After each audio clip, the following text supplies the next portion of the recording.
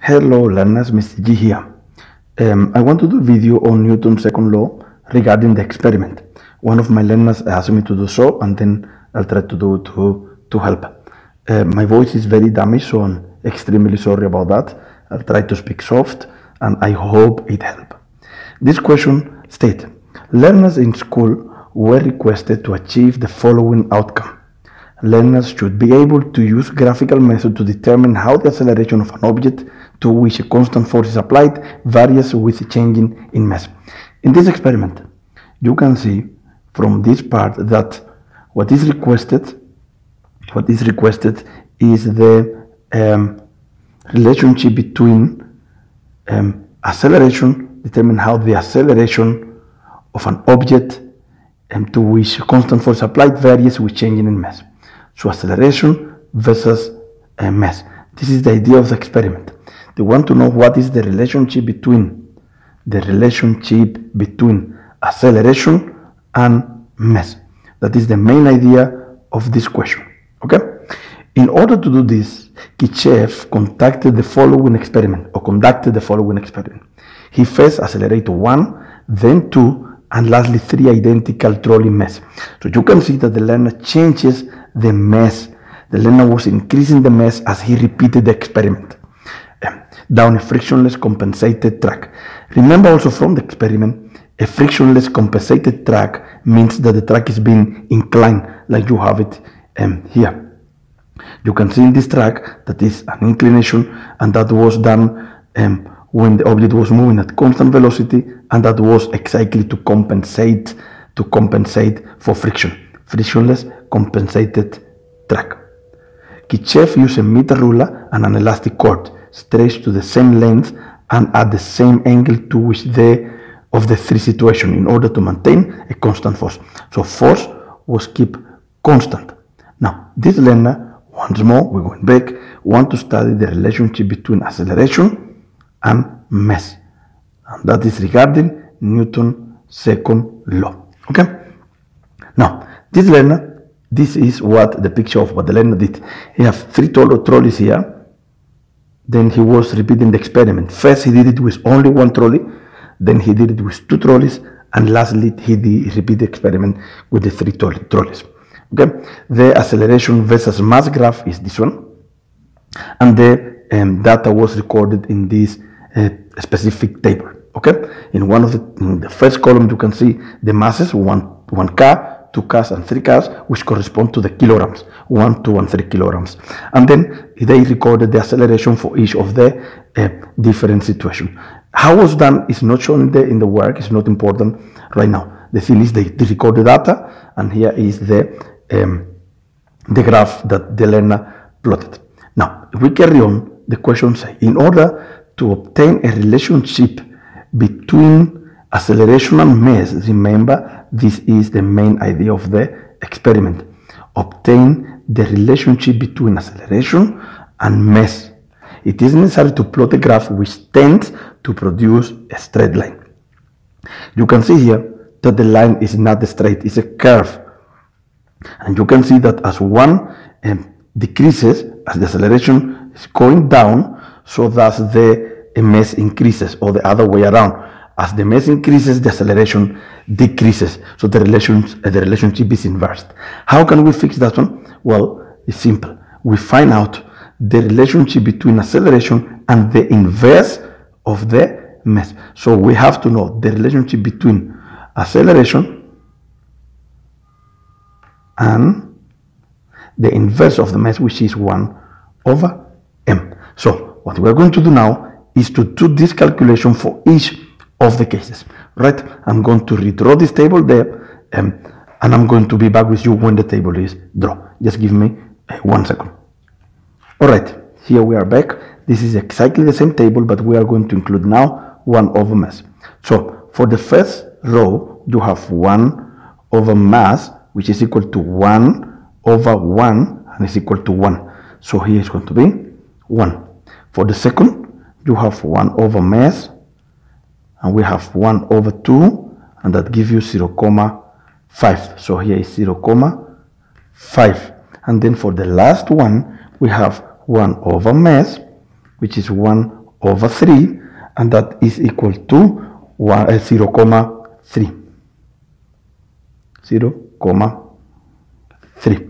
So here are the new calculations we are going to use.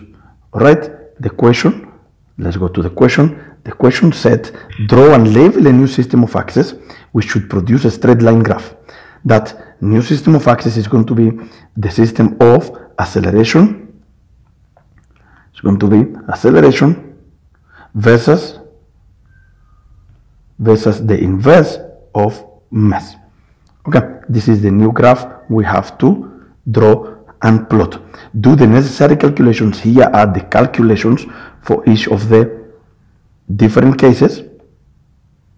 Here is the first one, this is the second reading, and this is for the third reading. And then obviously we include it in the table. Plot the points and sketch the graph. So once more, I'm going to copy the axis quickly, and I'll be back with you in 1 minute.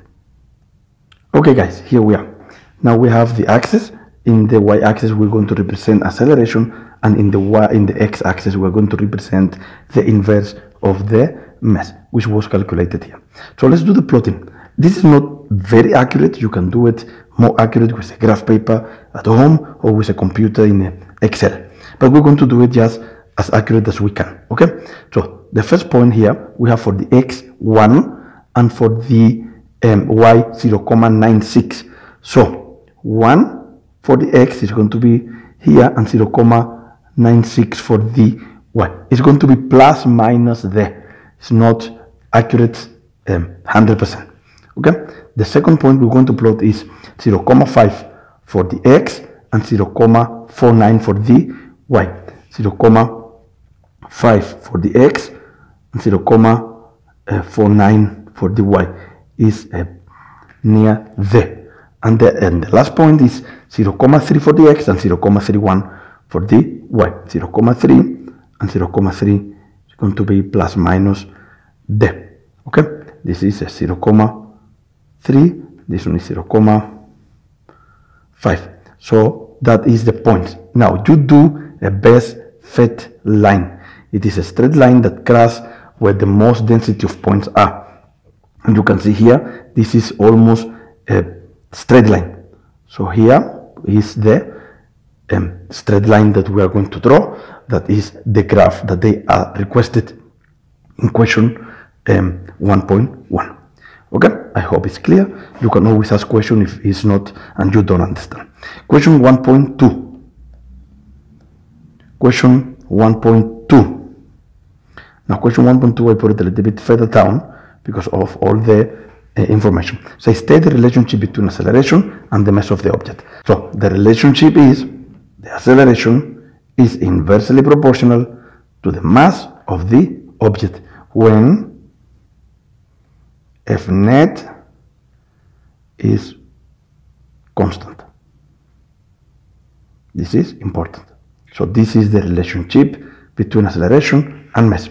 Determine the gradient of the graph sketched in the question above. Now, for the gradient of the graph, you should come and use the line, not the points, but the line. However, we can use the points in this case. We can use the points in this case, which is not very difficult. Let's see. Okay, so for the gradient, remember the gradient is equal to the change in the y minus the change in the x. All right, so this is the final point in y minus the initial point in y divided by the final x minus the initial x. And then if we go into the table, we are going to use the table, even though the most correct is to use the graph. In the y we have in 0.96.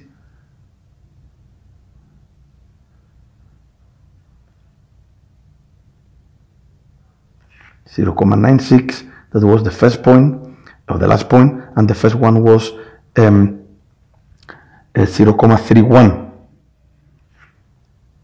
Even though this graph is going to 0, so you can use the final as 0. So let's use the final as 0.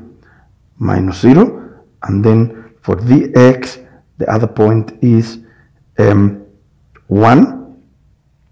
and 0. It is 1 and 0. And when you do the calculation, the answer is 0.96 kilograms meters per second square. Alright? But we don't have to do the unit, is not important right now. They say determine the gradient of the graph. So the gradient of the graph is just this answer here. Okay? Now, 1.4 and last one, state in words Newton's second law of motion. When a net force acts on an object, the object will accelerate in the direction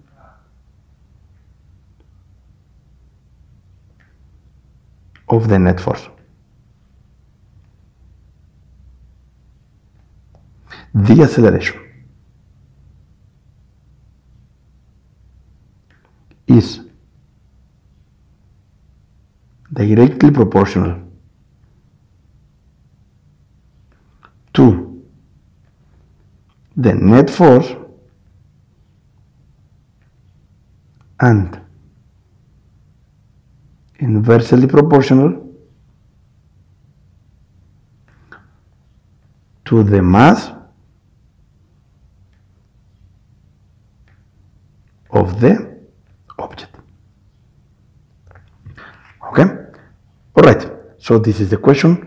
Thank you very much for watching. I hope it is clear. You can always ask questions, go back, and I'm really sorry about my voice. It's really damaged.